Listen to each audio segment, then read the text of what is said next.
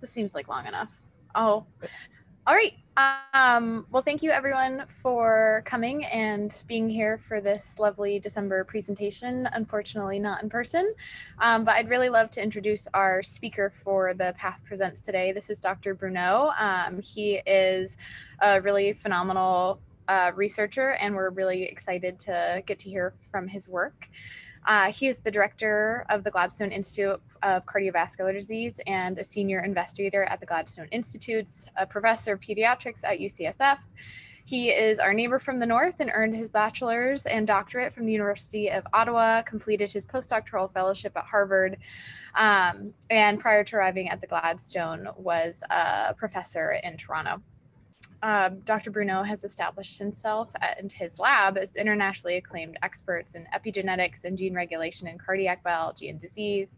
He holds the William H. Younger Chair in Cardiovascular Research, is an AHA Fellow, and earned the AHA Established Investigator Award. I'm sure this is going to be an excellent talk, and we're really excited to hear what you have to say. Thanks. Great. Well, thank you very much for that very kind introduction that I now have to live up to. So I'm going to turn on my slides. You guys let me know. Okay, you can see my full slides at the moment? Yep. Okay. And did that advance? Yep, good to go. Okay, great, perfect. I know, you never know from one presentation to the next what might happen. So thank you so much for having me on. It's a real pleasure, and it really is a shame that I can't be there in person.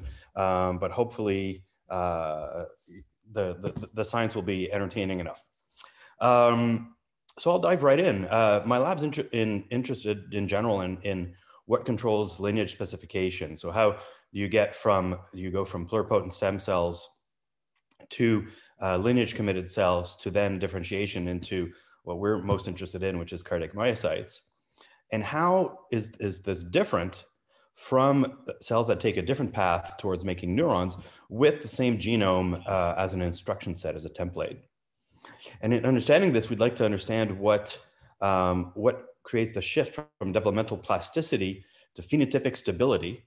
And of course, how is this phenotypic stability reversed or impaired, for example, in the case of heart failure, or in the most extreme cases, cancer? And so the biology that we've been tackling for almost 20 years in the lab is gene regulation.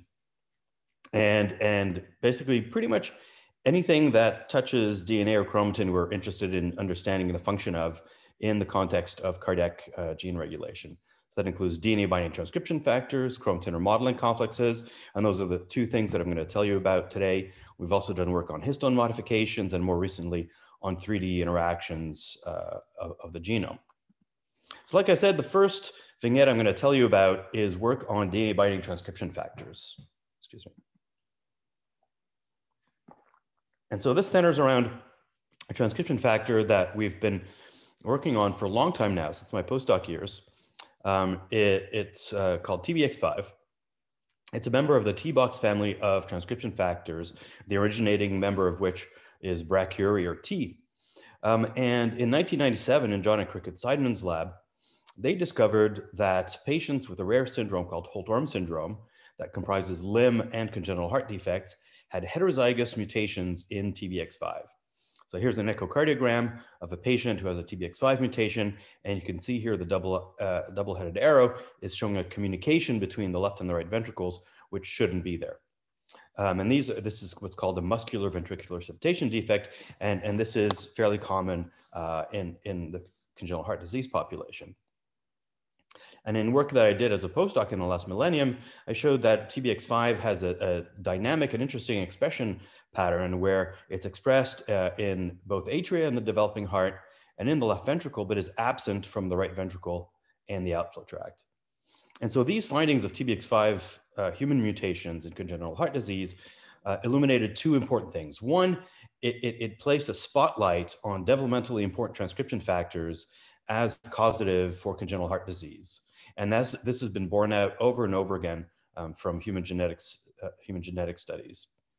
The other aspect of transcription factor biology that we still don't understand, but is really important, is that it predicts that TBX5 haploinsufficiency, so only a 50% dosage reduction in TBX5 is sufficient to create problems in a gene regulatory network that might then be reflected in congenital heart defects, implying that the stoichiometry of transcriptional regulators is really, really important. Okay, so over the last, like I said, almost 20 years, we've been studying this in the mouse, and I'm going to give you one tiny mouse vignette on where we're going to, I think, finally understand this to some degree. Is we made the fortuitous discovery a number of years ago that if we traced the combination of a TBX5 lineage and the lineage of Brian Black's anterior hard field enhancer of MIF2C, we could get a lineage label pulsing very early on during gastrulation, a lineage label that lit up the cells that abut the left and the right ventricles, just where the interventricular septum is forming. And these cells persist, and it's almost the only location in the heart that these cells contribute to. So we have a beacon that we can look at to understand the cells that are forming the interventricular septum. And so what I'm showing you here is 3D light sheet microscopy, where we've labeled the hearts in green with the TBX5 lineage and in red with this intersectional lineage. And you can see here in the back of this wild type heart, this really nice lining up of these red cells right at the border of the RV and the LV. And down at the bottom, I'm showing you mice where we've inactivated the other copy of TBX5 using the TBX5 Cree. And what you can see is that, first of all, the morphology of the ventricles is a bit different. And now the lineages don't line up as neatly as they should. If we look at through a virtual slice, again, at two different planes of section, you can see these cells lining up very nicely and accumulating here at where the AV node is going to be. But again, a very sharp boundary, like a Roman phalanx that's keeping cells from mixing with one another. And in the mutants, what you see is that you have these large gaps where there are no red cells, or red cells that are going in the wrong place and sometimes wandering out as far as in the right ventricle, as shown in G. And here, if you look really close up here, you can see that first of all, there's a ventricular septation defect in H. So we definitely have a defect here. And then the cells that are at the base of the interventricular septum are largely absent from the mutants. And again, you can see this disorganization, this intermixing of cells that normally is kept at bay by what is akin to a compartment boundary. And so now we're deploying single cell modality, single cell RNA-seq and ATAC-seq to try to understand what's going on. And we hope to get at the actual cell biology of interventricular septum formation and how it goes wrong in congenital heart disease. Okay, but that's in mouse. And we'd like to understand human development and human congenital heart disease. And as you know from Trek Murray's lab and others, you can take human ES cells or iPS cells and mimic development, and you get these sheets of beating cardiac myocytes. But I would challenge the most distinguished cardiac anatomist to tell me where the interventricular septum is in this 2D plate of cells. Are there even atrial and ventricular cells? What are they? And can we model human congenital heart disease? And so there's two possible scenarios for how TBX5 haploinsufficiency might cause congenital heart defects. One is that it affects gene regulatory network in specific subsets of cells that are more vulnerable to reduced TBX5 dosage. And those are the cells, for example, in the interventricular septum or in the AV node.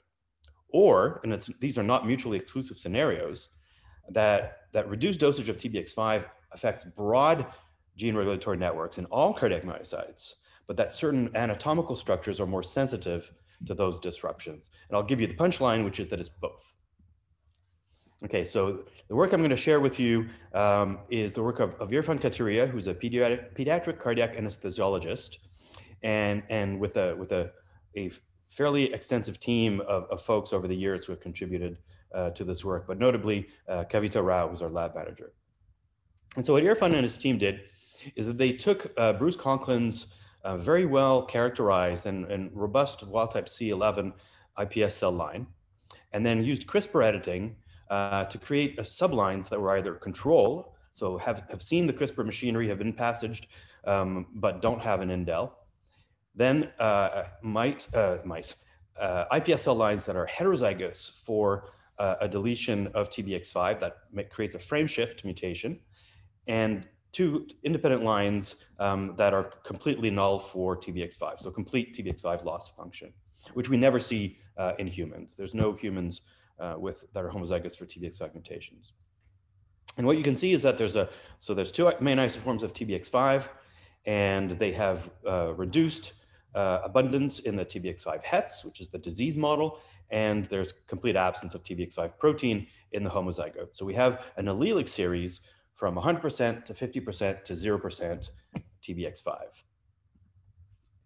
And so then what Irfan did is take this allelic series, differentiate them. These days we use the Stem Cells Inc. StemDiff protocol, and capture them at day 6, which is cardiac precursors, and then days 11 and 23, which is early and later cardiac myocyte.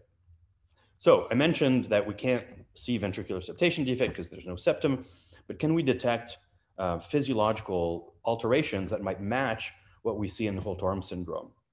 And indeed, we find, and so the color codes here are black and green are the parental and control lines. Red is the heterozygous disease model, and blue is the homozygous null. And so by patch clamp, what we find is that there's a slight but not statistically significant prolongation of the action potential in the TBX5 hets. And this is consistent with slowed conduction in patients with TBX5 mutations. And in the homozygotes, there's definitely prolongation, sometimes extreme prolongation of the action potential.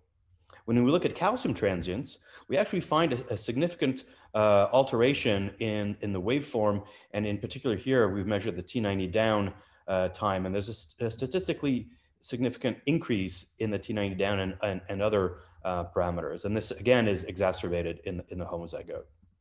And when we look at sarcomere integrity and size, what we find is that the TBX5 mutants have, it's hard to see, but they have a higher degree of sarcomere disarray compared to the wild types of the controls. And this is even worse in the homozygotes, where you can see these little shards of sarcomeres, and the cells are much larger in the homozygotes, but not in the heterozygotes. And the level of disarray is quantitated here, where there's a greater proportion of heterozygous and homozygous cells that have a measurable disarray. So we have cellular phenotypes that correspond with some of the physiological features that we find in humans that are heterozygous for TBX5 mutations. So what can we learn about what TBX5 regulates? So we used the 10x Genomics DropSeq technique to do single-cell RNA sequencing at these time points, day 6, day 11, and day 23. So what I'm showing you here in this figure are UMaps of the tens of thousands of cells that we captured by RNA-seq. And what you can see is 2 main things. One is that the number of distinct clusters increases, so the complexity of the cell diversity increases over time of differentiation.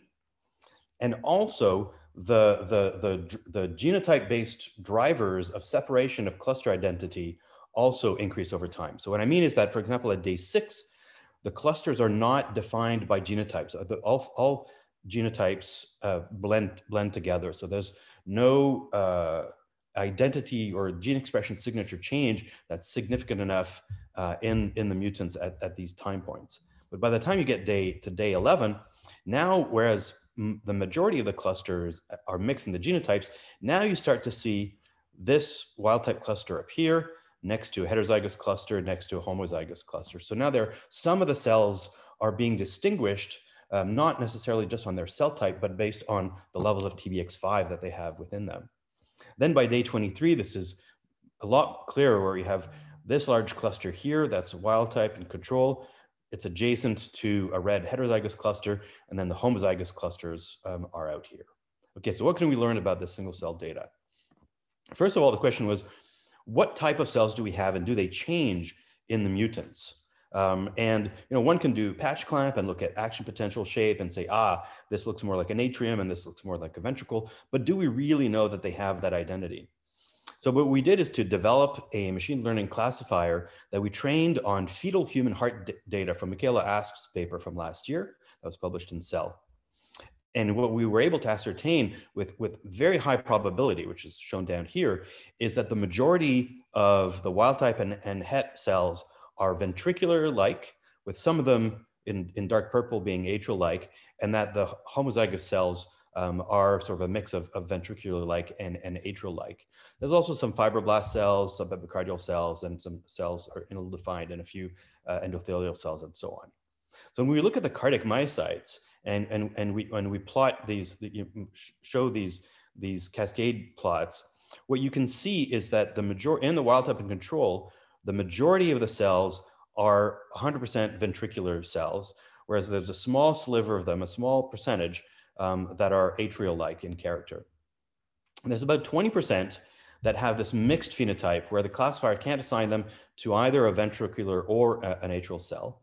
And the proportion of these mixed cell types is slightly increased in the heterozygotes, and it's more than doubled in the TBX5 homozygote. So it seems that as you reduce the dosage of TBX5, you blur the distinction between the cell's character of definitely ventricular versus definitely atrial, and they have more of a mixed phenotype. So what does this mean? What is happening? So here we deployed the trajectory inference package ERD that was developed in Aviv Regev and Alex Shear's lab, and we took as a root the OCT4 positive mesendoderm cells, and as the tips, the final clusters that are, and we're going to focus on the cardiac myocytes. And here on the left are the parental and controls in black and green. And you can see as you follow my cursor, you follow this dashed line, they follow the stepwise differentiation to mesoderm, to cardiac precursors, and to cardiac myocytes, various types of cardiac myocytes, some cycling, some not. And they populate mainly these two branches of what we're calling the trident. Now the heterozygous cells also follow robustly this little path, and once they get to the cardiac myocyte trident, they also populate this middle fork, but then go populate this other one. And these are the cells that have acquired a different phenotype from the controls. In contrast, the homozygous cells make it to mesoderm, they start making cardiac precursors, but instead of veering left, they take a right turn and go and form part of this fork where they populate these two branches right here. And so what's different between this trajectory and this trajectory? When we do a differential expression analysis on the fork versus the trident, we find three main categories. One is that there's a delay here in the activation of NKX2.5, an important partner of TBX5 that's important for expression of cardiac genes. And what you can see is that it only acquires expression later in the homozygotes, or sometimes not at all, sometimes completely absent, whereas it's present equally in the wild types and the hets. We lose ventricular markers, and we gain in the homozygotes markers of the AV canal, like R-spondin3. And to some degree, we have expression of this in the wild type and the hets in this particular branch. So we think that this mixed identity is actually reflective of what might one consider an AV canal type identity. Now, what does this mean in terms of the congenital heart defects? We're not clear. But it definitely shows that TBX5 regulates the path of differentiation towards a clear ventricular versus atrial fate. Okay, so let's learn now what are the gene regulatory networks that TBX5 regulates. So TBX5 is mostly expressed in cardiac myocytes. So we computationally subsetted on troponin T positive cells and reclustered. This is what the clusters look like. So there's about 15 different clusters. And again, the controls stick together. They're near, but not very much mixing with the hets. And then the homozygous knockouts are out in their own UMAP space. So then the question is, what clusters do you compare to understand what's different between a wild type and a knockout? Do you take 15 versus 7, or you take 2 versus 5?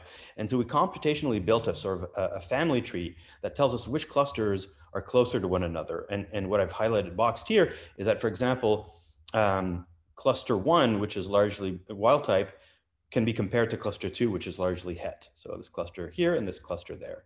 Similarly, cluster 5 and cluster 7 are close to these ones, but they're distinct.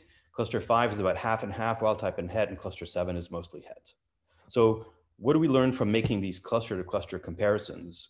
Shouldn't all these cells just be all the same? Well, they're not. And that's what's really interesting. So here I'm showing you bubble plots of top 10 expressed altered genes in a variety of categories, comparing this cluster 5 with this cluster 7. And the size of the bubble is the number of cells that express the transcript, and the intensity of the color is how much the gene is expressed. And so what you can see, for example, is that in cluster 7, there's a marked decrease in all cells of titin, while there's a gain of MYL2. And similarly, a loss of SLC8A1, which encodes NCX, the sodium calcium exchanger. What I've color coded in purple are genes that are genetically associated with human congenital heart disease. So you can see there's a lot of purple colored genes. Some people's favorite transcription factors like HAM2, some people's favorite histone modifiers like KDM5B, but all of them involved in human congenital heart disease. So TBX5 seems to be at a nexus of genes that are genetically involved in congenital heart disease. And in orange are genes that are involved in electrophysiological function or excitation contraction coupling. So for example, sodium calcium exchanger and the ryanodine receptor, which you can see is reduced, which correlates with the calcium defects. And so now if we look at this other comparison, cluster 1 versus 2, we see on the top here the same set of genes that we see in cluster 5 versus 7 comparison. Maybe the number of cells expressing them and the change in expression is different, but the same genes pop up and they change in the same direction. Whereas down here, there's a different signature that's specific to this cluster comparison, where there's a whole other set of genes like signaling molecules like BMP2 and BAMBI that are upregulated, some genes like ATP2B1 that are downregulated, and so on.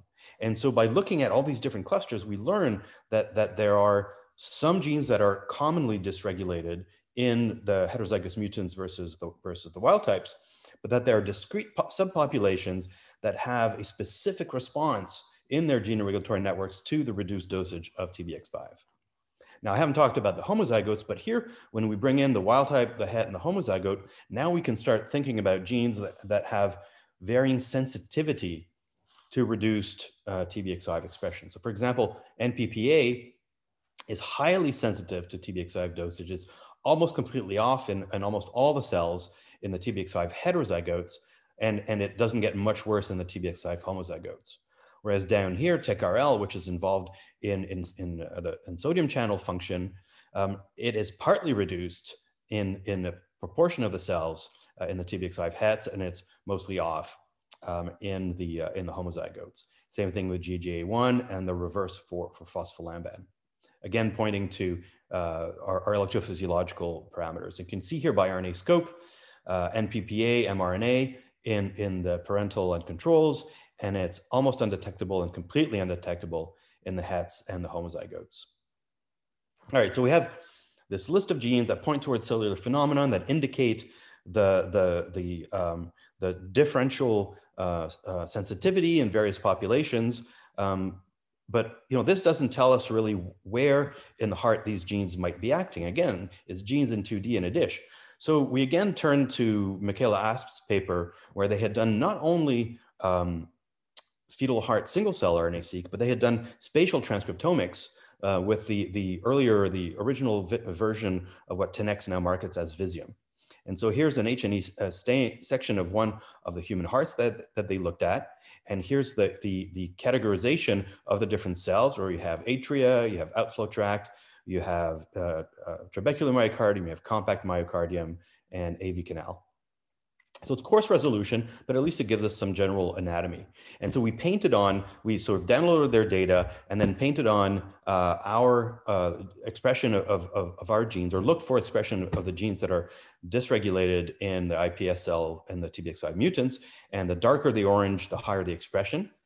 And you can see that as with what we think of in the mouse, TBX5 is highest in the atria at this stage, and it's expressed sort of broadly at low levels in the ventricles. And PPA is very high in the atria, high in the LV trabecular cells, and then lower levels in the compact myocardium.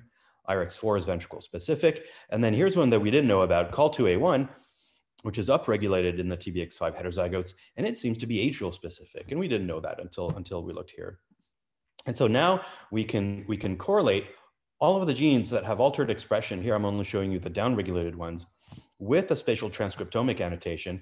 And we could say, we've got genes here like BMP4 and ID2 that are mostly restricted to the AV canal. So these might, in a patient with TBX5 mutations, be affecting AV canal formation. And similarly, these genes here would be affecting atrial morphology or function, and so on and so forth. So we can devise hypotheses on where these might act based on these spatial transcriptomics. Okay, so we'd like to understand broadly what the gene regulatory networks are. And to do so, we collaborated with Holger Hein's lab at the CRG in Barcelona, where they had developed an algorithm called Big Scale 2 that, instead of using absolute levels of genes or a priori knowledge of protein-protein interactions, for example, builds gene regulatory networks simply based on taking small populations, small subsets of cells within the thousands of cells in the single cell RNA-seq, looking at all of the genes and how they correlate. So they look at the Z-score of transcripts versus one another across cell types, and then iteratively sampling some more to then build this network where each line is the link, the connection between a gene and another gene within the network.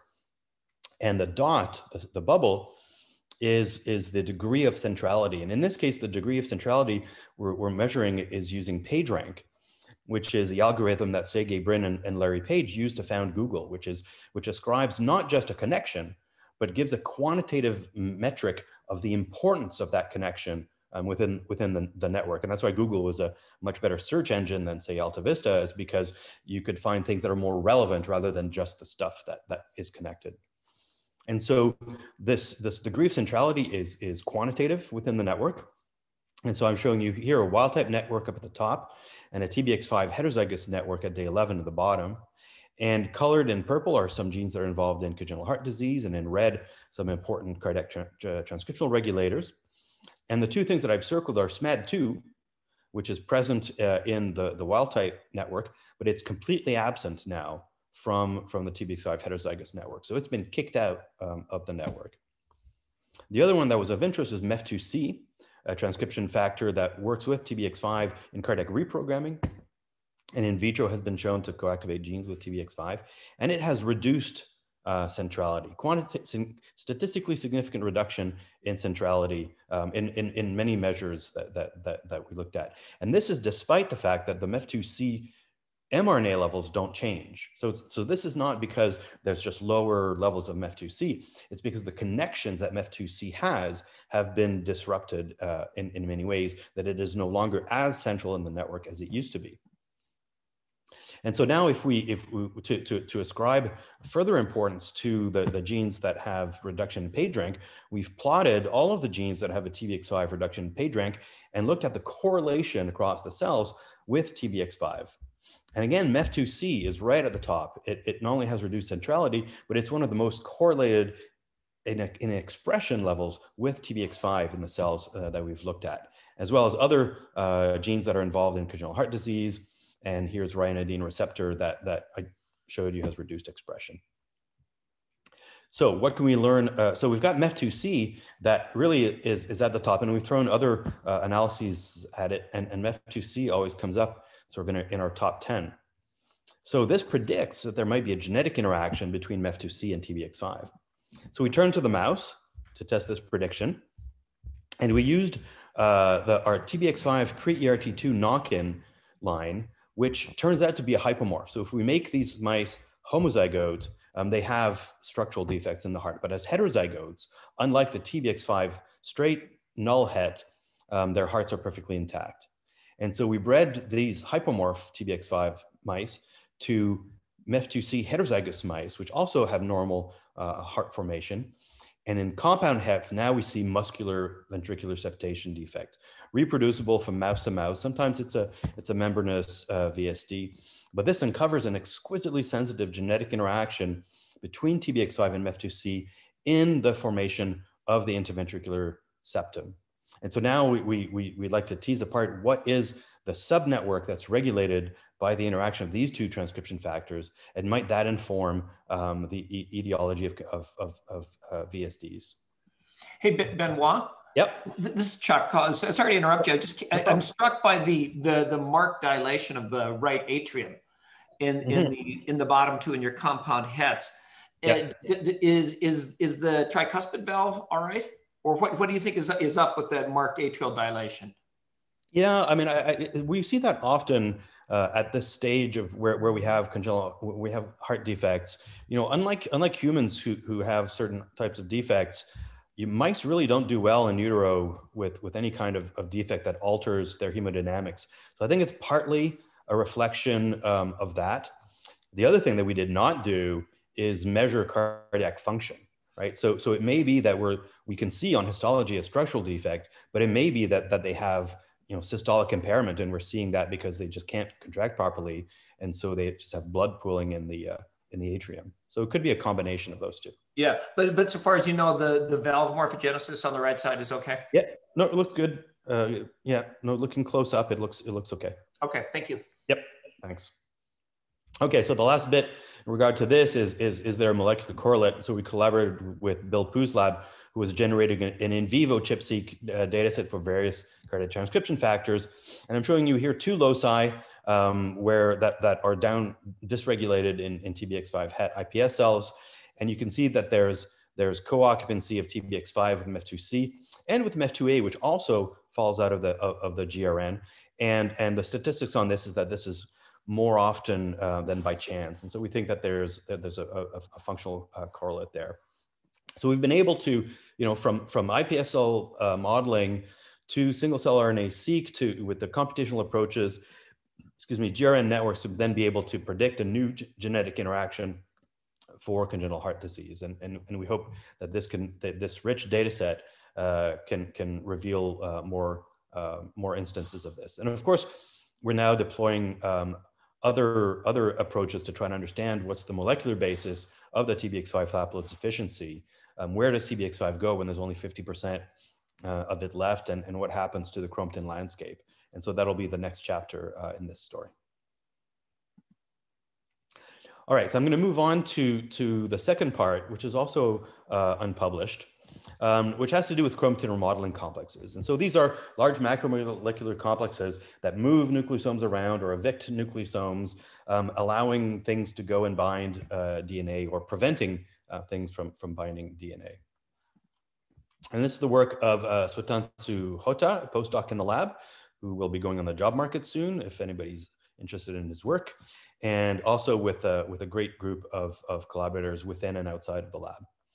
And Swetansu joined the lab from a chromatin biochemistry lab, wanting to understand the function of chromatin remodeling complexes in mammalian development, specifically in heart development.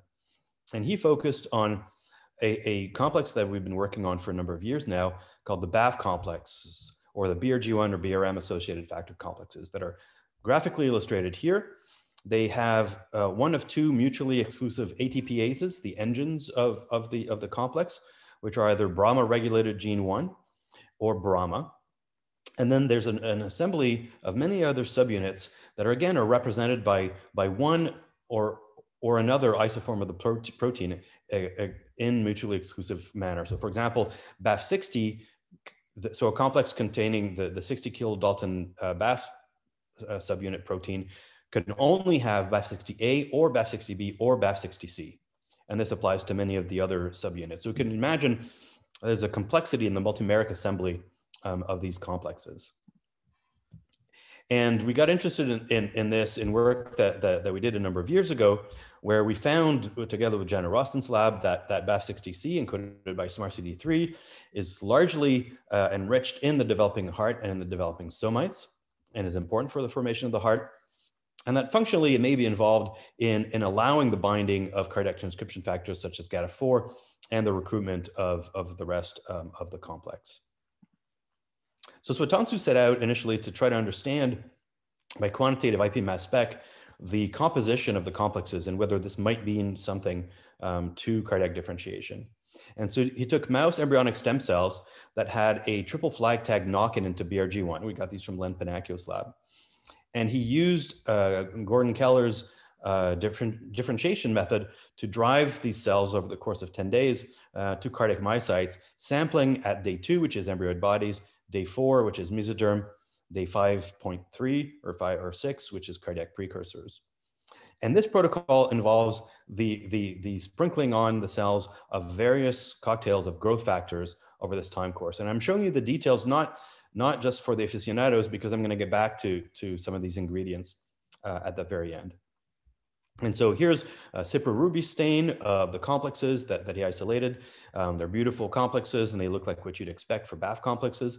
And then with Nevin Krogan's lab, did IP mass spec. And here's shown a heat map at these 5 stages of development. And what you can see is that the complex composition changes from a largely pluripotency-oriented one to one that has different subunits in the cardiac precursors and the cardiac myocytes. And here's one that we expected, BAF60C, so it's enriched just like in the mouse in vivo. Here's one that we didn't know, BAF170, which is low in the early stages of differentiation, but then cranks up. And then the one in red here is involved in congenital heart disease. And the WDR5 here is a surprise. It shouldn't be there. It's usually part of MLL complexes, but there it is.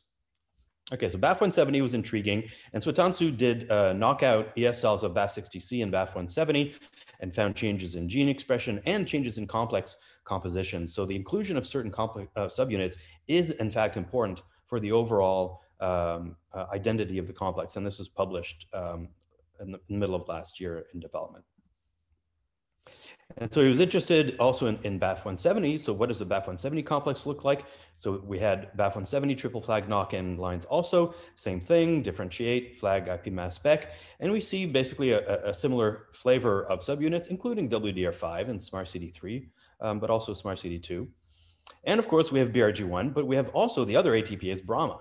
So there must be at least 2 BAF170 containing complexes, one that has one ATPase and one that has the other.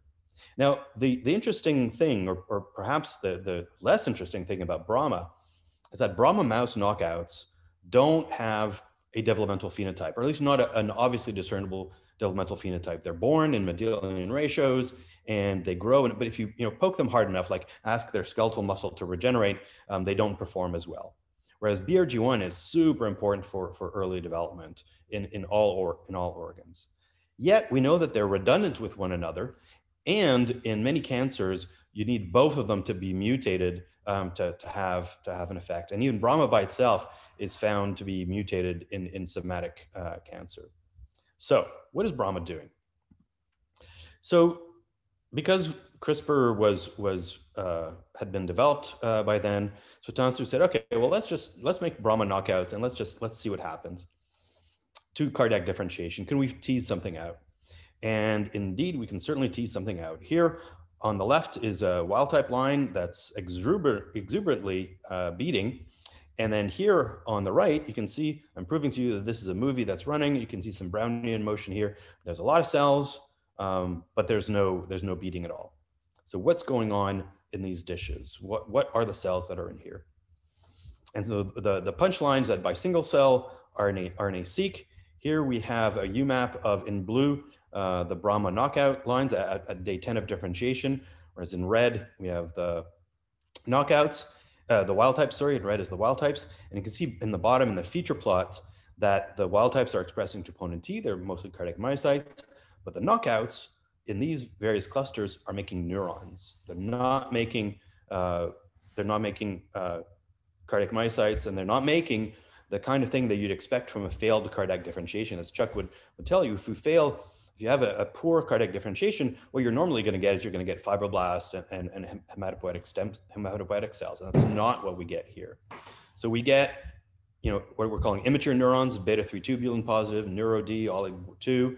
We've got this population here that expresses a very characteristic retinal transcription factor, RAX, and other transcription factors, and other neurons right here. We do have a population here that looks osteoblast-like. It expresses periostin or biglycan. These could be fibroblast or osteoblast type things. And it's important what is not being made here. So like I said, these cells are not making other mesodermal derivatives. They're not making skeletal muscle. They're not making any types of cells, and they're not making any endodermal derivatives, nor are they making any other ectodermal derivatives. So it's a very specific altered path of differentiation. And if we stained with beta-3 tubulin in the wild and troponin T in the wild types, of course, we never see any beta-3 tubulin positive cells. Whereas in the knockouts that don't express troponin T, now we have these clusters of beta-3 tubulin positive cells that are extending these processes that kind of look like neurites. So we think that we are at least looking at the very least immature neurons. So when do Brahma knockout cells diverge from cardiogenesis, and how do they diverge from cardiogenesis? And so we did a time course of single cell RNA-seq, starting at day 4 through day 10. And what I'm showing you here is the UMAP of a PAGA graph. And what you're seeing is that at day 4, there's really not much difference between the knockouts and the wild types. They cohabitate in more or less the same UMAP space. They're a bit different from one another, and that reflects very modest changes in gene expression, less than 2-fold expression of some genes like MESP1 or EOMES. So very small changes in gene expression. And yet, by the time you get to day 6, whereas the wild types here in the blue path go and populate these cells over here, and then at day 10 go and populate these cells here, now the Brahma knockouts have immediately diverged. Some of them go out here and temporarily make a few hematopoietic cells, but then they don't make it past that. And you can see here in the isolated plots over here, the very different trajectories that the wild types take versus the knockouts. And this happens very early on. And so you can see here EOMES that lights up very nicely both the wild types and the knockouts, and troponin T that lights up only the knockouts. But here you can see right away at day 6, you've got expression of GBX2 in the Brahma knockouts and CRAB-BP2 at day 6, and then later at day 10. So a very early divergence. So we looked at this in a different way, again using ERD. And we're starting at day 4, and in blue is the wild type path, and in orange is the knockout path. And you can see that at the mesoderm stage, they're co-populating the beginning of the tree, the root of the tree. And whereas in the wild types, it follows this nice cascading differentiation towards various types of cardiac myocytes and other cells in the dish, the knockouts immediately transition to a different state, and stay locked into that different state. And so we can look at some feature plots. You can see, for example, here, all of the cells express MESP1. The wild types go and express troponin T2, but the knockouts go and make either SOX2 right away or beta-3 tubulin immediately after the mesoderm stage and turn that on right there. So a very rapid and definitive change in fate. So they're making mesoderm. So this is not like there's a defect in the exit from pluripotency. Pluripotency is just fine. And we've actually gone now and done single cell RNA-seq at day 0 and day 2, and there's absolutely no change in the expression between the knockouts and the wild types. So they make it to mesoderm, they're making pretty happy looking mesoderm, and then all of a sudden they switch over to making neuronal progenitors. So how does this work? I'm gonna tell you that we don't really understand how it works, but I'll tell you what we do know.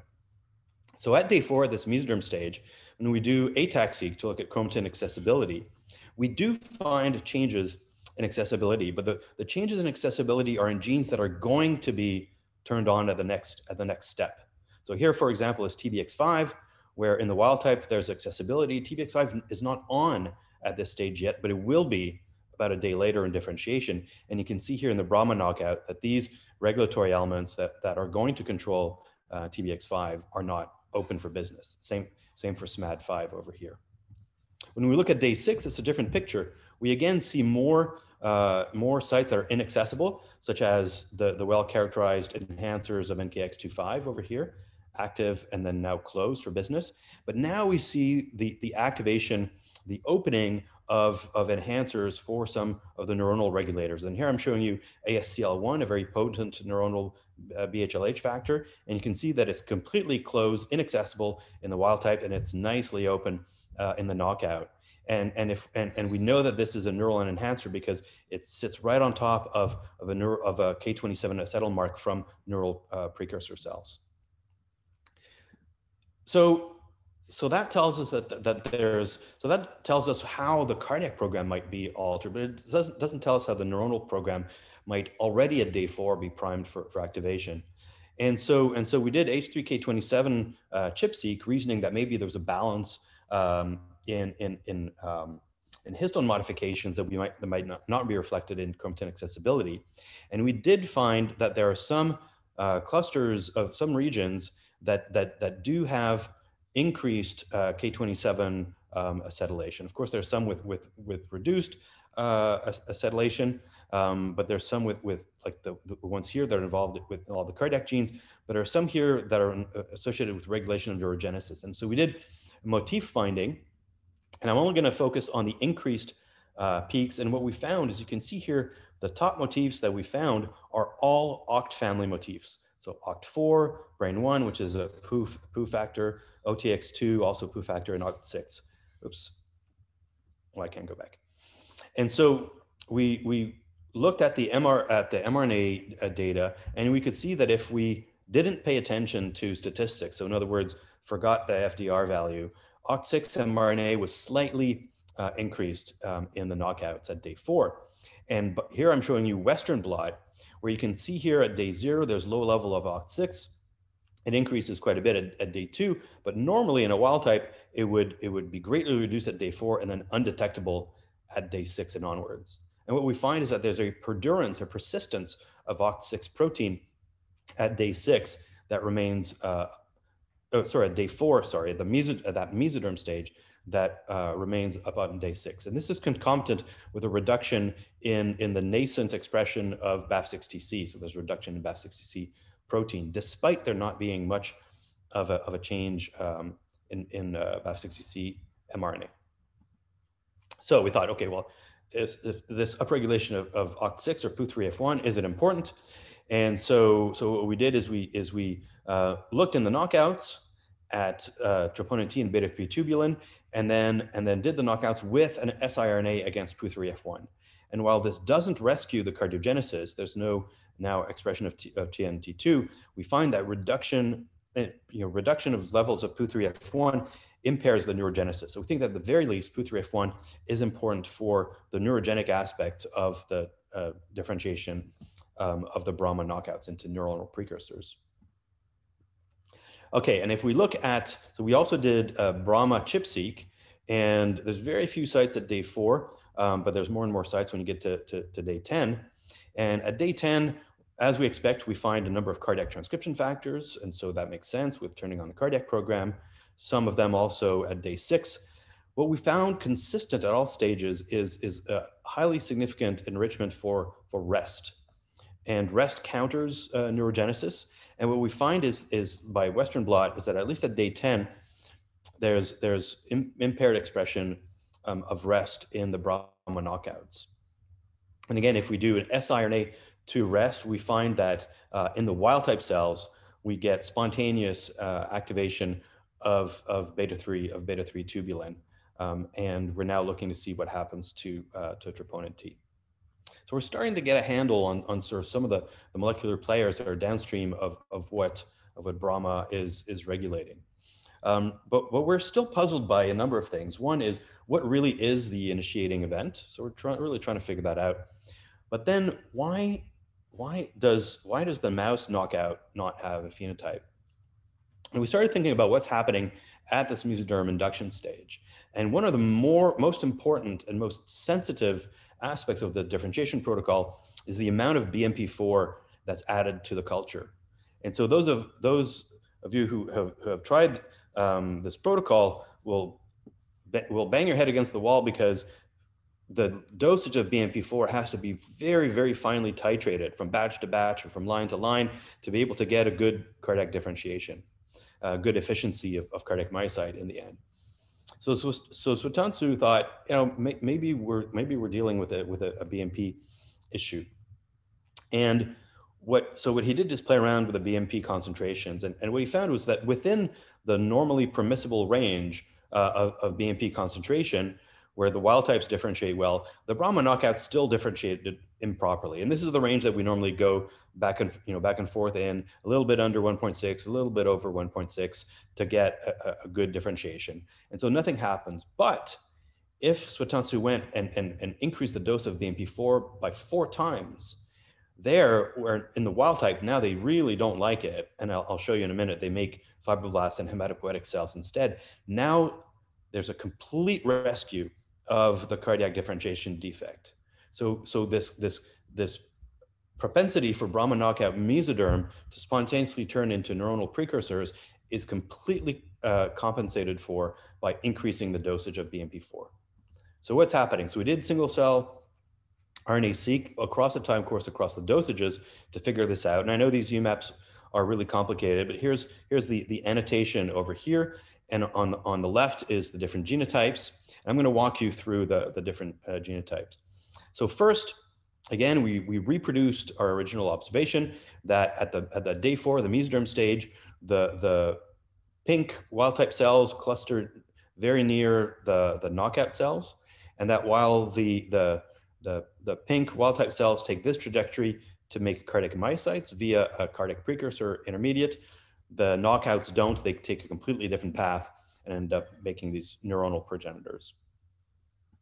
But now, when you crank the dose of BMP4, so I'm keeping the pink wild types at low BMP4 here, and I'm showing you the orange high BMP knockouts. What you're seeing is that, first of all, the high BMP puts both the wild type and the knockouts in a different UMAP space. So they're slightly different from one another. But then the knockouts then go and reform this little Valentine's heart shape here in the middle of the UMAP. They make normal cardiac precursors, and then they go and make normal cardiac myocytes. So in a sense, we've restored the exit from mesoderm such that now the high BMP is allowing a proper cardiac precursor differentiation and a proper cardiac myocyte differentiation. So what I've shown you, and what I don't have time to show you, but we have now mathematical modeling that supports it, is that in the wild type situation, normally you go down the mesoderm groove in the Waddington landscape, and you're stuck in the mesoderm groove. You can make maybe cardiac myocytes, but if you go down the other side, you're going to make maybe blood or fibroblasts or endothelial cells. But that's all you're going to get a chance to make.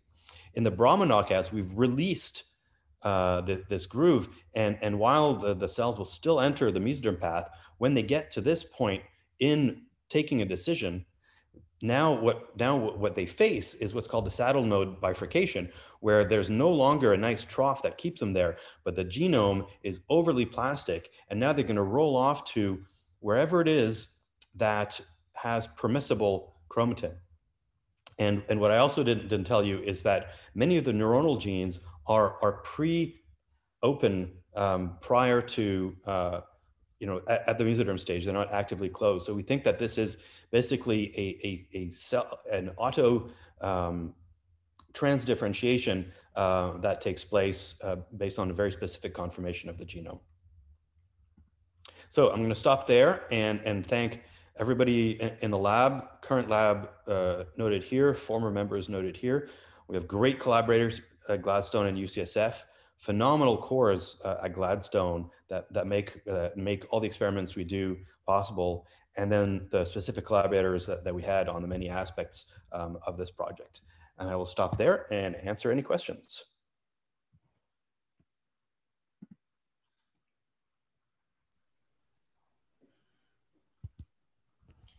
Benoit, this is Chuck. I'll start then. What a fun lecture that was. That was really that was quite cool.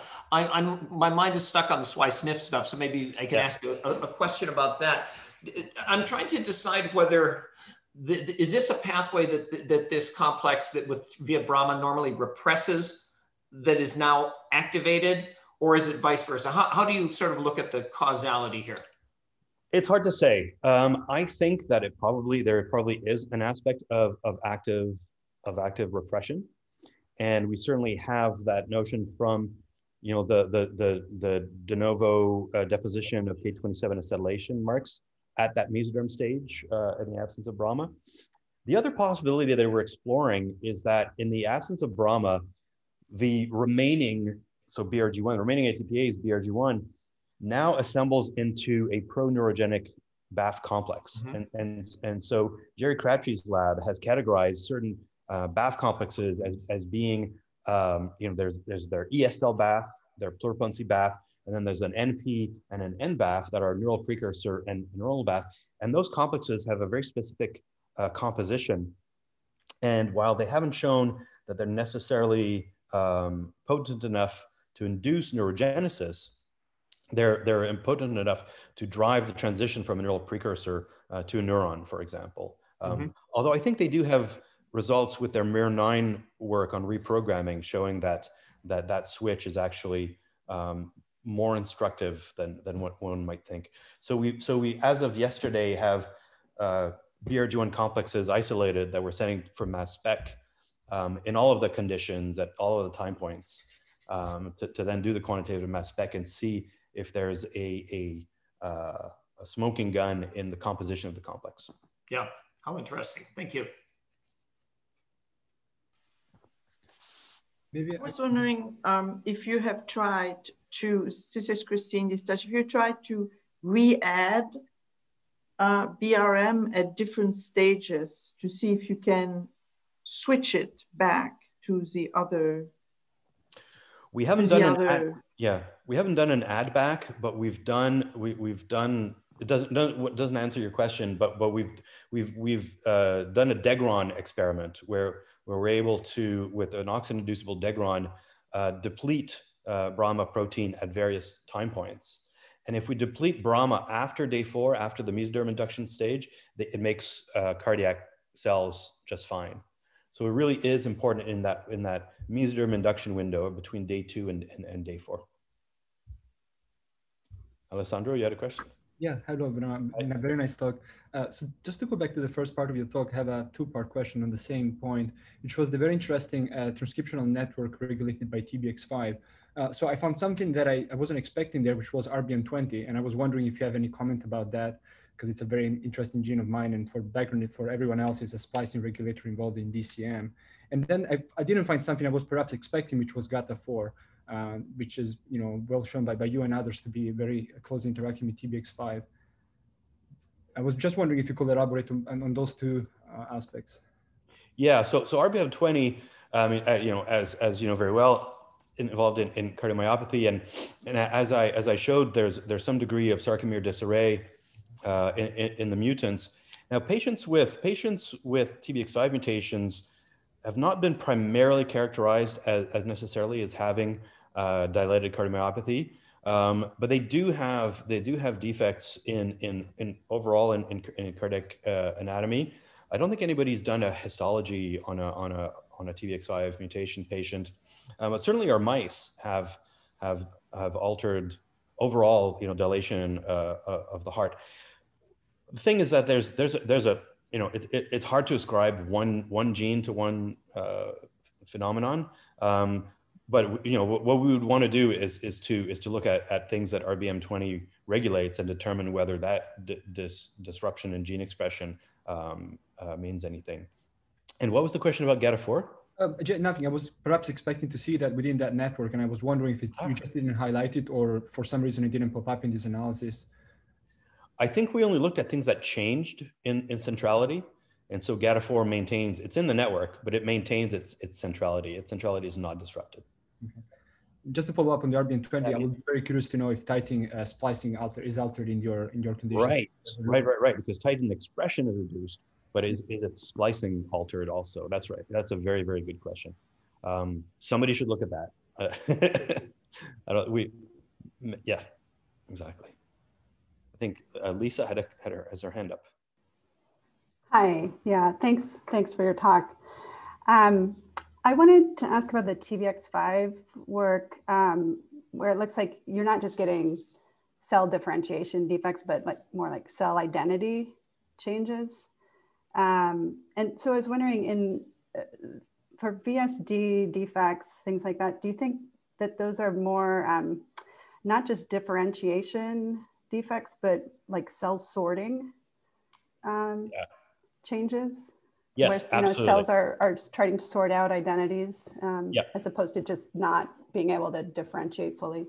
Yeah, absolutely. That's exactly what we think. I mean, it's sort of a combination, right? So it's partly, I think that there's not broad. I mean, there's specific defects in in gene regulation, but cellularly, how does that translate to a ventricular septation defect?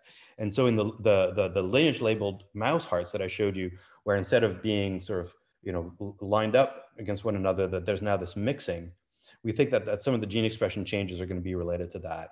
And so we have some intriguing clues from some of the single cell RNA-seq, where we think that slit netrin signaling might be affected, as well as gap junctions that might be important. So we're going to start now we have to go back to the embryo and say, okay, where are those genes expressed, and do they correlate with the location? Because now we know where to look for, right? We know what to look for at the red cells, or the boundary between the green and non-green cells. And we know, you know, so we're going to be doing that in the next few months.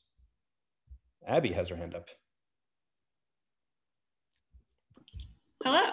I'm kind of crashing the pathology seminar here because it's not my department.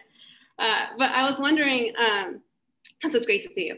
I'm not sure how it is about mouse stem cell lines, but I know for at least iPS stem cell lines, like different lines have different propensities for various lineages. Like the WTC11 has a greater propensity for ectoderm or whatever. And so I was wondering if that plays a role in the Brahma knockout going towards the neuron lineage, and if perhaps like if you got the mouse stem cells from different sources, if they fall into a different lineage. Yeah, well, so that's, I mean, that's a good point. Could we use different lines?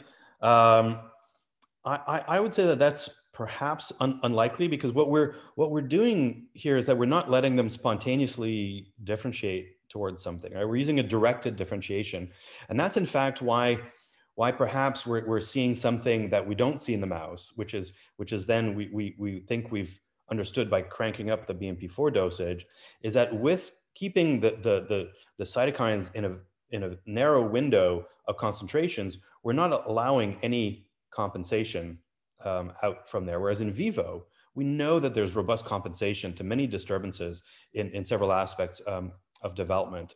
So I suspect that it's more the product of the technique that we're using to differentiate, rather than a cell line specific propensity. It might be interesting to do that, but you know, as you know, it's a lot of work and expense to ask that question. Thank you, and thanks, Chuck. He's saying they let engineers in too. Yeah.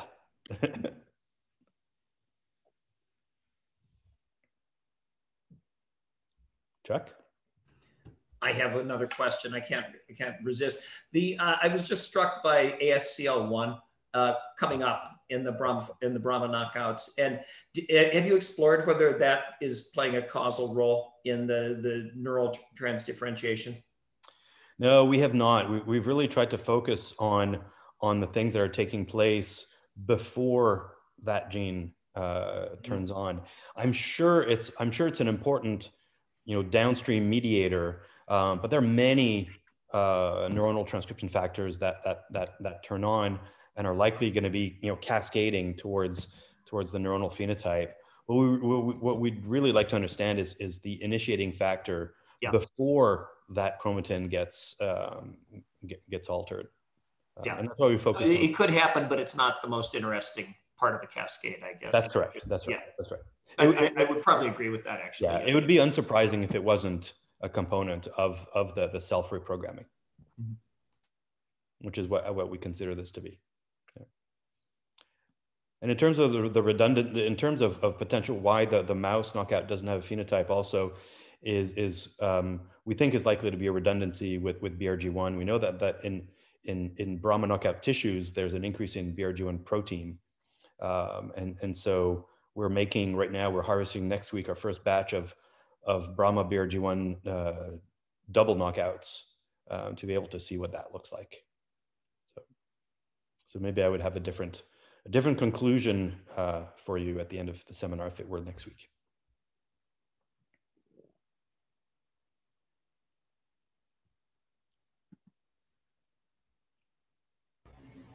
Well, if there are no more questions, we'd just like to thank you again for one, a wonderful, wonderful seminar, but two, a really fantastic discussion. So I want to thank not only you for giving such a great talk, but everyone else for participating, even though we're all in this little virtual bubble.